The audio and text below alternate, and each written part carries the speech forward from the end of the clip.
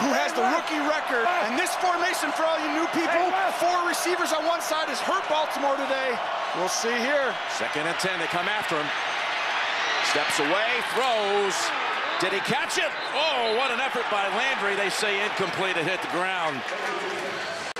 Landry saying, hey, challenge it. You do not want to challenge. You can't challenge it, Jarvis. You're inside 2 minutes. He tried to curl his hand underneath it. He might have a cause here. Watch his hand go under and then pin it against the body. Oh, my God. I think he's got a case. Oh, I think he does, too. Of course. How do you do that? You got a player on your back. Of an incomplete pass is under review. They've got to look at this up top again inside 2 minutes. The players are on the field and they are watching the Jumbotron and watching this game with their hopes. Again, their season in the balance here, needing Cleveland to pull off the win. Oh, look at this thing live from Heinz Field. Look at everyone still in position. The fan base. And they're watching and deciding and trying to cheer for that to be a catch right there. They're like, that's a catch.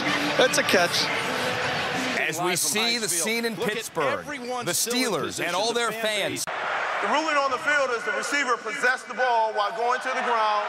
Therefore, we have a completed pass at the 39-yard line. It's a catch. Game clock operator, please reset the game clock to 1 minute and 30 seconds. This will require a 10-second runoff. 10-second runoff. 2 reviews on this drive are both ruled catches for the Browns for a total of 35 yards. The one to Perriman and this one to Landry.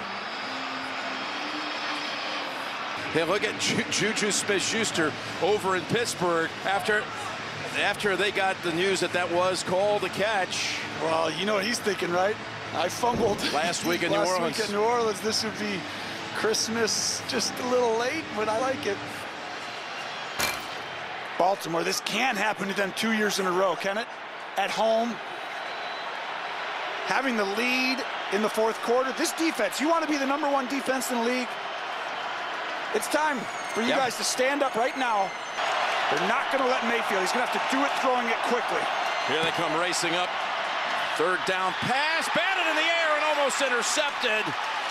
And now it's 4th down. Do you go 57-yard field goal, or do you go ahead and take another offensive snap? The whole NFL is watching. A 4th and 10, and here they come. Mayfield's pass is intercepted by Mosley, and the Ravens are going to take the division.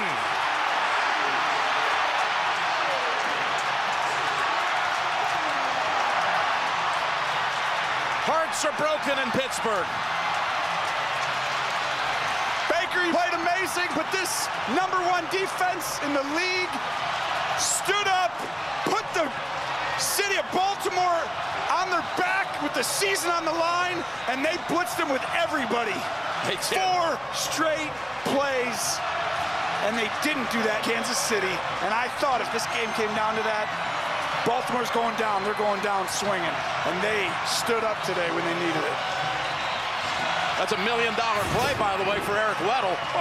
He got $1 million bonus for a win. It was in his contract. But Mosley, who had a deflection, a little tip on Mayfield's first interception back in the 1st quarter.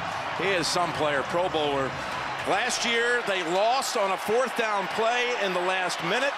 Today, they win it on a 4th down play. There's the Steelers watching the moment their season ended. Right there.